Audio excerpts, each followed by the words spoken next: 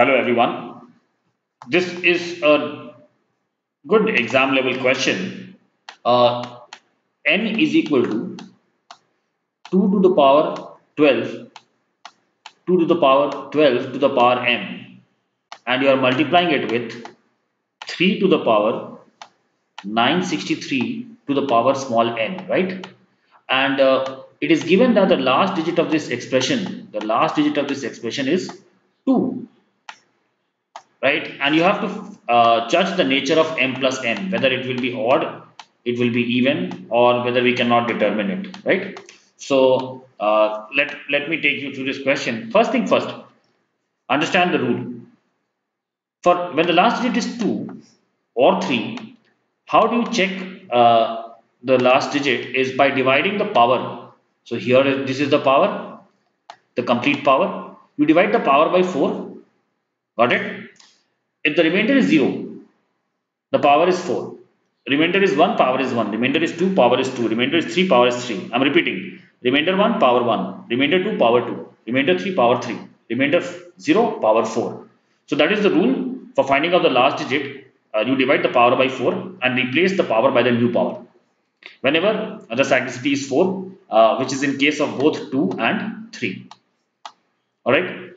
Okay. So 12 to the power m, when I divide this by 4, the power 4 3 are 12, right? This is divisible.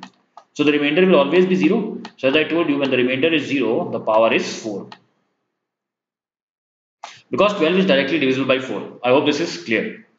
Now, so you have got a value for uh, this first expression, and that is 2 to the power 4 is 16. So this is 6.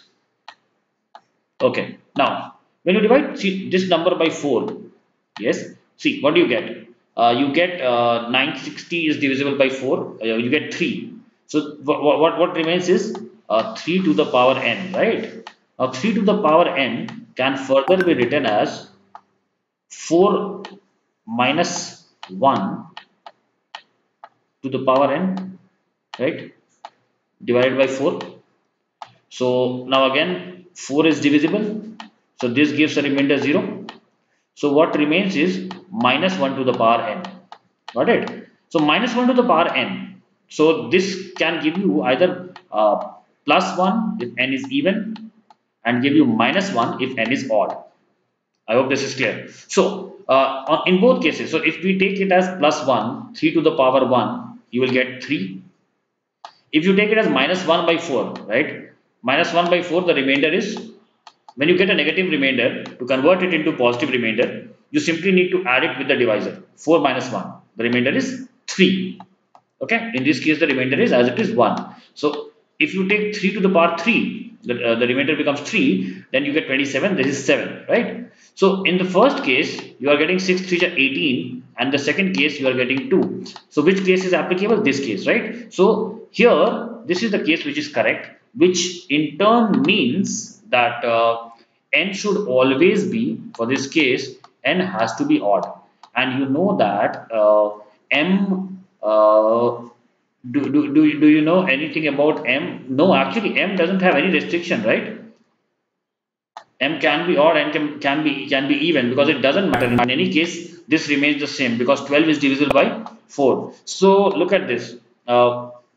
Is there any restriction on m? No. M can be odd, can also be even. Accordingly, n is always odd, right? So when we add these two, odd plus odd is even, and even plus odd is odd, right? So it can be odd or it can be even. You cannot uniquely determine whether m plus 1 will be odd or even. So I hope this question is pretty clear. Now just by looking at m, since m could be odd or even, and n then it would have depended whether n is even or odd. You could have actually said that m plus n cannot be determined, right? But the nature cannot be determined. But I just went through these details to help you understand how cyclicity is taken care of. So let me recap the concept once again. Let's start with this. So when the digits are 2 and 3, you divide the power by 4, right? And find the remainder. remainder 1, power 1, remainder 2, power 2, remainder 3, power 3, remainder 0, power 4. That is the rule. So 12 by 4, it gets cancelled directly. So if it's cancelled, remainder is 0. So irrespective of m, always you will get 6 here. Getting it? Right? So there is no constraint on m. Since there is no constraint on m, m can be odd or can also be even, which means m plus n can be even, can be odd, right? You cannot be sure because m can be both. So the answer is there only. You cannot determine the nature of m plus n, whether it is odd or even. But just to explain this question and to learn cyclicity better, I've gone to the second part as well. 963 to the power n by 4. So 4 into 240 is 960. So the remainder becomes 3. So here the remainder first becomes 3 to the power n. Got it? Then you divide it by 4. So 3 by 4 minus 1 to the power n. Now here it can be 1 or minus 1, the remainder, depending on whether n is odd or even. This is the case when n is even, and this is the case when n is odd. So there are two cases. In the first case, the remainder comes as 1, right? So 3 to the power 1, you get 3. So 6 3 ja 18. So the last digit becomes 8. But you have to consider the case where the last digit is 2. So this case is considered minus 1 means the remainder becomes 3. So 3 cube is 27. So you get 7 here, and 7 into 6 gives 2. Got the point? So we can uniquely determine. Suppose the question was, can you tell something about the nature of n? So definitely yes, you can say that n is always odd, right? But on m plus n, you cannot be sure. You cannot determine. I hope this question clears lots of your concepts of cyclic properties of numbers. All the best. Thank you.